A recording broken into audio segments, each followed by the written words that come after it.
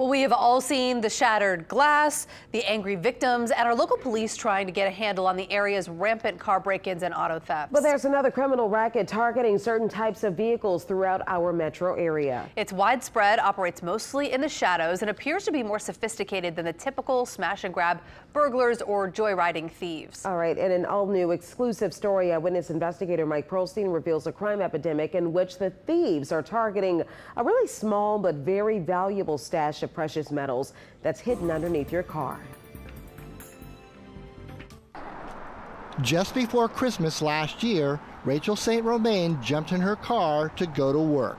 Got in my car, started my car, and it was extremely loud. She said the crime happened right here, in front of her apartment on a busy thoroughfare in Metairie, while she was asleep. I couldn't really accelerate that much. She drove as far as she could before puttering into a repair shop. And then the mechanic called me and said, somebody stole your catalytic converter. St. Romain had become yet another victim to thieves who have been operating throughout the metro area for several years, climbing under trucks, SUVs, and other vehicles with wide clearance, taking the small but valuable piece of your exhaust system. It was quite expensive, $1,400. It was definitely a big hit for Christmas time. It's part of every car's exhaust chain, the anti-pollution device known as a catalytic converter. It sits between the engine and your muffler. And while most people don't think twice about this metal-encased filter, it contains several types of precious metals that thieves can flip to black market dealers for more than $100 a pop.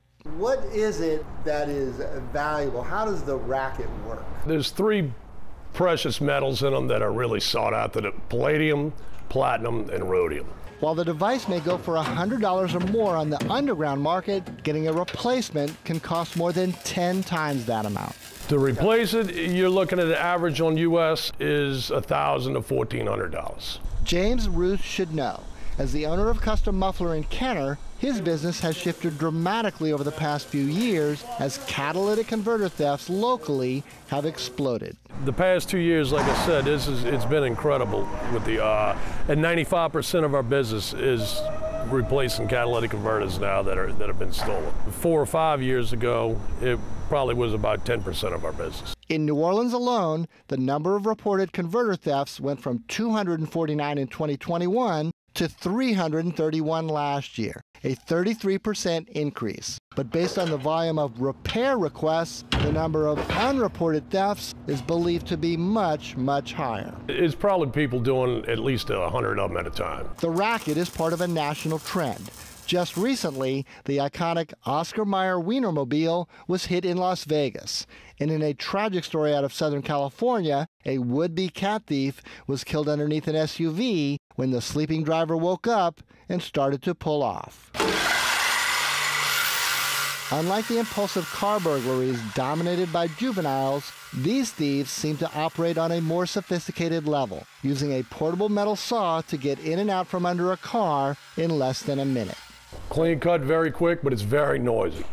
Makes a lot of noise. That's why the thieves try to hit vehicles in the dead of night to catch owners while they're asleep and unable to react quickly, or in remote locations to avoid detection altogether. Unlike with a smashed-in car window, a person will not know they've been victimized until they crank the engine. It feels like you're very much violated. Rob Morrow got hit earlier this year when he was at a New Orleans Pelicans game. His Honda CR-V parked in this remote lot. I went into the game, it was a good game, we won, came out happy, turned my car on, and it sounded like 10 lawnmowers running underneath the car. For Morrow, it wasn't the first time. The previous heist was in front of his house uptown. Having had it happen 8 months prior, I knew exactly what had happened, and I was just sort of dumbfounded. Next morning we get up to go have breakfast, turn on the car, and it sounds like a NASCAR race car. It's really loud.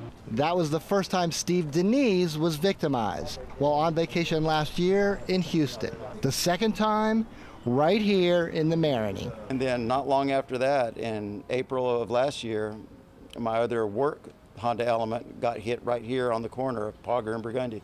The replacement part was not cheap. Neither was the preventative measure that Denise installed, a reinforced metal cage to prevent such quick and easy access to the thieves. It was about $1,500. plus the cage, so another $300 to protect the red element as well.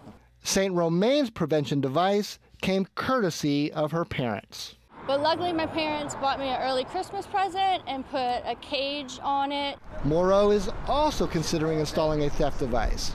But for now, I guess maybe next time I should probably park in that water right there. Mike Pearlstein, Eyewitness News. We reached out to local law enforcement to comment on any efforts to crack down on this crime, but they didn't get back to us. However, court records are revealing and showing almost no arrests in any types of cases like this. Nationally, the FBI recently announced arrests in an investigation that spans the country, accusing an organized syndicate of trafficking in more than $500 million worth of catalytic converters.